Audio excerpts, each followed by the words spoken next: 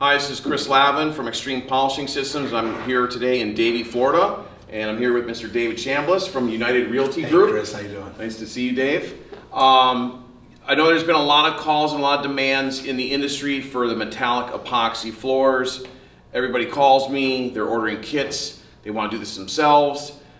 Dave actually had a contractor come in to try and do the metallic floor for you, and he botched it. Correct. And said, hey, I think I can do this myself. I want to do this myself. Will you help me? Will you teach me, Chris? So here we are. I'm also here with the gentleman that we introduced yesterday through some of our fan base out there from Garage Kings. We have Mr. Jamie Siemens, and we have Tim Frazier from Garage Kings, which we also want to welcome. These guys are from up in Canada, above Maine, from New Brunswick. Yep. And we have Mr. Bill Waters. How are you, Bill? Good. Bill's a longtime friend of mine and also a installer for many years of coating. So he wanted to come along, and we're going to be doing some videoing today to show you how to do a metallic floor properly. The metallic floor that was done before right now has too many lines in it. Is that correct? That is correct. Okay, and tell us what brought you to us. Well, actually, I'm also friends with Bill. Okay. And I gave Bill a call and I said, look, I want to show you this floor that someone did for me. And he came and looked at it and he says, I need to introduce you to Chris. Okay, and that's how we met. And that's how you're out here. Okay, and you came by the organization. Came by your shop, looked at your warehouse, saw all your facilities, saw all your great employees, saw your inventory. I know when I see a professional. Okay, so you felt you were in the right place at the right time? Absolutely. Garage Kings, you guys came down from Canada on, what, Wednesday? We came on. That's right. Yep. Wednesday, right? Or Tuesday? Tuesday night. Yeah. So what was your overall, like, when you came in, you guys are looking to expand your business? Yeah, came down to expand our business, to look at your grinders and your diamonds, and we've been nothing but impressed since we've been here. This is definitely the company to work with, and yeah, we're excited with the building new relationships, and I think both parties are going to go a long way. Yeah, so we were kind of like starting to teach you guys how to polish concrete floors. Yeah. He walks in and says, hey, can you help me with my floors? These guys say, hey, we want to be involved in this. We're going to come down, we're going to help you, show you guys how to install these products properly, okay? So we're going to show you how to install them properly. You'll be able to order these online. You'll be able to call our phone number down below.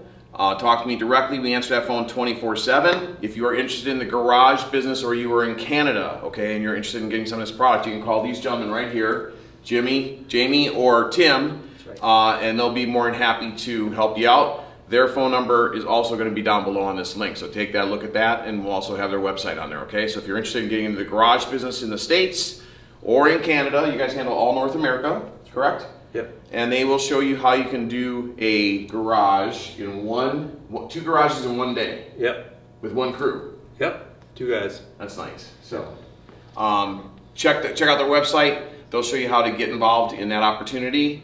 And in the meantime, enjoy the rest of this video. All right, let's go. When we start getting ready and we start setting up, how many buckets do we lay out? How does all that work? So this area that we're going to be doing today is about 3,500 square feet. Okay. We're going to use 10 kits of epoxy, so that's 3 gallons. So for each kit. So for each kit, I like to use 1 5-gallon pail. The reason behind that is I don't like to go more than halfway up on a pail, because epoxy, the smaller the container that it's in, the faster it wants to set up. So if you're only going to go about that halfway when you're mixing it, it's going to give you a longer working time. And the other great thing about it is when you don't go more than half, if you fill it right to the top, when you start to pour out, you're going to get a great big blob at the beginning, and then as you try to rivet it, it's going to get smaller and smaller, so you get a more consistent pour if you're only about halfway up the bucket. That makes sense. That makes sense. And so you want to take, there's a part A and a part B, and then there's some... The colors, yeah. Colors. So you take your color, your part A's, your 2 part A's, you put them into your 5-gallon pail, and then you mix your color pucks into it. Okay. You mix that up before you do anything, and you let it sit for a second. What that does is it lets the air come out, so you pre-mix all your A's with your color before you actually begin. And then you want to work in sections that you can handle. Once it pours out, you got about 15-minute working time. So work in sections that you can do in about 15 minutes, and then you just continue it along. For larger sections like this, it's also nice to if you can, to mix it all color up in one and then disperse it across them all equally, so that your color is going to be consistent. So there's not going to be one area that your color is different because of a mess up if you accidentally leave color at the bottom of a pot. I've seen this one company that was doing it, and they used this powder mix. Yeah. But I see that Chris's company uses that liquid. Yeah. The color, I think, is fantastic. Yeah. Is there an advantage between the liquid and the powder? Yeah, you always know the right amount to use. You get a lot more comets typically when you're using a powder because they kind of clump together when you're mixing them in. A comet? A comet, yeah. A comet is like when you look at the floor, if you see like a line. Yeah, look like I've seen those. The shape of a comet. Yep. The big thing from that is powders typically show the more, and too much color will show too more.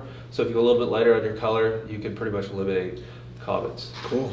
Yeah. Very good. Well, this office is 3,500 square feet. You were talking to me earlier about you want to do this in 3-part sections. Originally, they seem to do this in one complete section. When I do metallics, I like to divide it up into manageable pieces that you can do in about 15 to 20 minutes at a time. So we're going to do 1,000 square feet at a time and keep a wet edge. So we'll work 1,000 square feet for about 15 minutes, and when the timer goes off, then we'll start fresh, hit the new section with a wet edge, and we'll continue on. The reason I like to do that is it keeps more control. Like, you don't want to redo 3,500 square feet. Correct. If the product does for some reason set off fast. Which is what I'm doing today. Yeah. I'm paying for it 2 or 3 times, yes. Yeah, that's a costly mistake. Yeah, so, extremely. You know, I always like the 15-minute rule. You know, you work a section for 15 minutes and then you're done.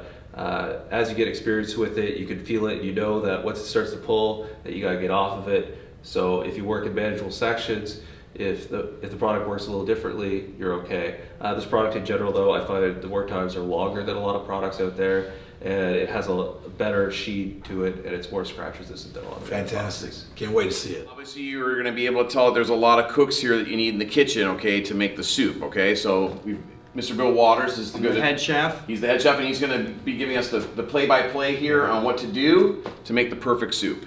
Go ahead, Bill. This right at this point right now, this is the most important area. You don't want a lot of chaos in it. You want to make sure your guy knows what he's doing, because anything we do from now on is important to this guy right here. This guy right here that mixes and makes the blends is what the floor is going to look like. So it's very important the guy knows what he's doing. He's my lead man at this point. So at this point right now, we've poured 2 gallons of resin in each bucket. For every kit, we use a bucket. All right, and then for every bucket, right now you can go 1 or 2 metallics, and we're using 101 silver for this floor right now. So we're going to pre-mix these. We're going to put 2 in each bucket and pre-mix them only 60 seconds, so we don't put a lot of air in it.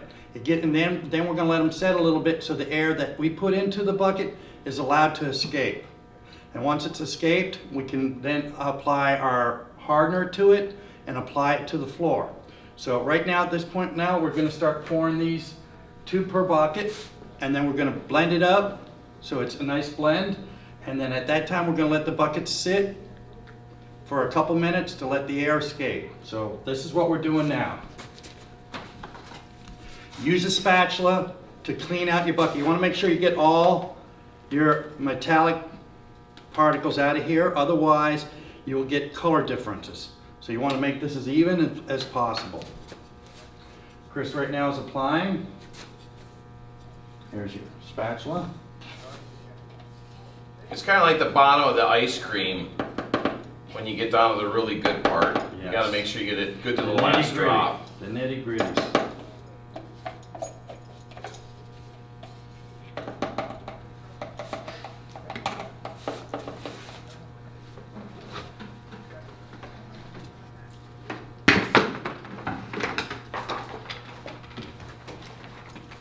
And while you're doing this, you should be wearing gloves, so make sure you put your gloves on.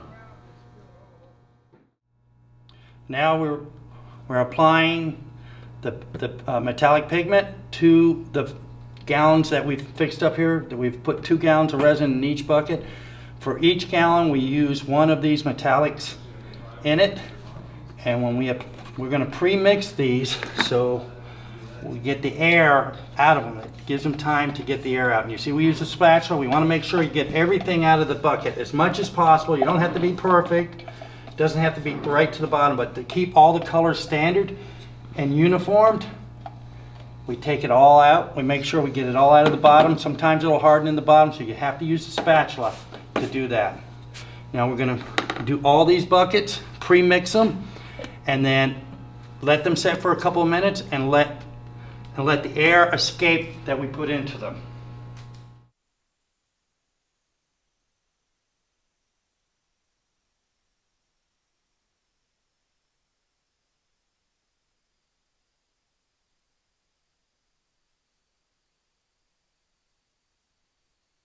But typically what I'll do at this point in time is take a stir stick and swipe around it once just to get the resin off the side. All right.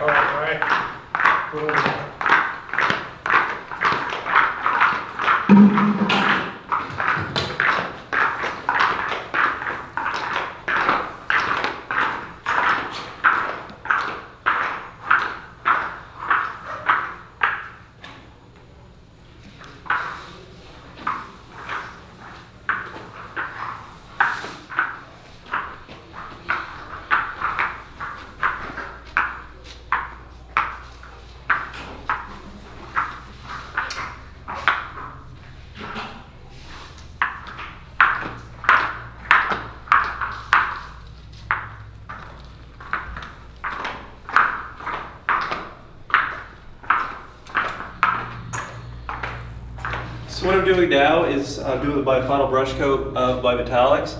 I'm going to be using my magic trowel upside down to play with the product. The reason I like using it upside down is if you're going over your final pass with the right side up, you tend to leave windshield wiper marks into the product and you're digging into it. Whereas when you're dealing upside down, if you push on it, you're not really hurting the epoxy. So for my final pass, I put my magic trowel upside down, then I just skate across it.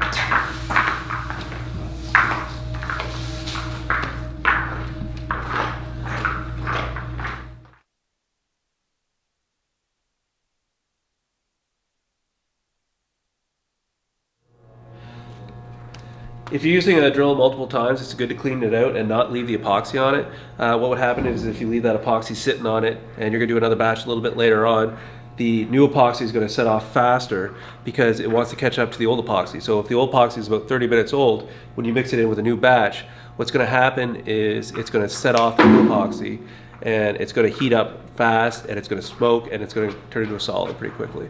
So make sure that you always use clean buckets, clean tools every time for every new batch. So we're doing our second batch of epoxy, and when we get to our wet edge, you don't want to blend, you can blend them a little bit, but try not to go too much into the old batch. Again, you don't want old epoxy to mix in with new epoxy, because new epoxy will want to be cured as fast as the old epoxy. So if this is 15 minutes old, the new stuff will want to be 15 minutes old, and you're going to lose your work time. So it's going to bring it down from 20 minutes to about 5 minutes.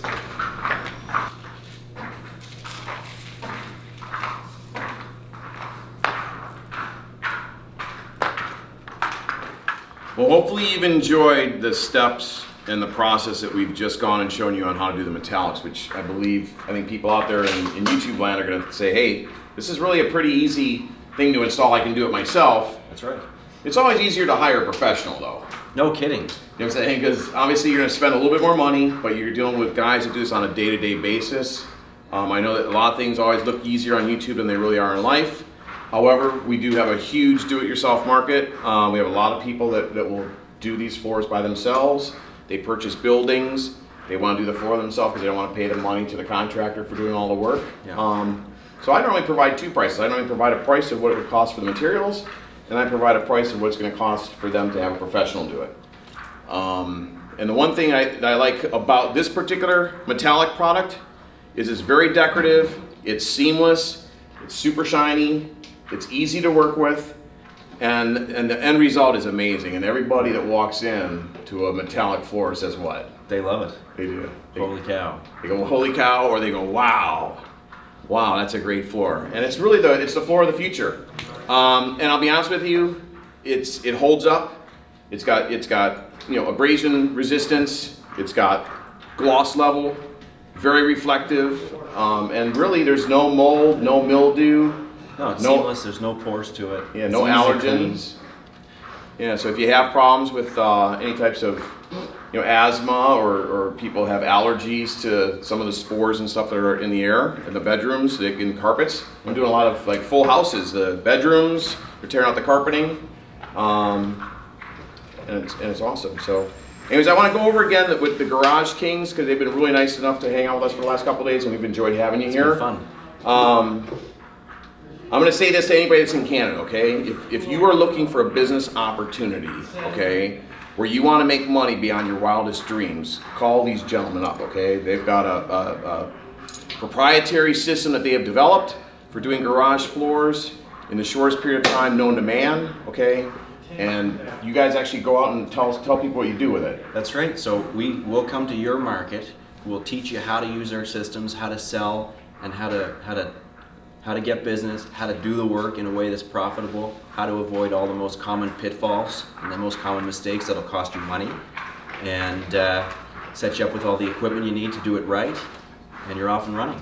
Right, so they're going to get your proprietary blend of product. Yep. They're going to get Concrete Genie, they're going to get the tools, they're going to get the vacuum, they're going to get everything they need, the shoes, the squeegees. Everything. Yeah. And they're going to get professionally designed branding material, marketing material that's going to help them get work. And we're here to support them every step of the way. Yeah, and the biggest thing I like about these guys is they pick up their phones. I pick up my phone, okay? So even if you're sitting there and you don't know what time it is where we're at, give us a call. We pick up the phone. We're more than happy to share our successes with you, and we look forward to working with you. So please don't hesitate to give us a call. Shop online at XtremePolishingSystems.com, and make sure you check out GarageKings.com? GarageKings.ca. In Canada. GarageKings.ca. Awesome. All right, well, thanks a lot, man. We appreciate all of your kindness, and we look forward to working with you guys in the future. Very good. All the best. All right, we'll see you guys.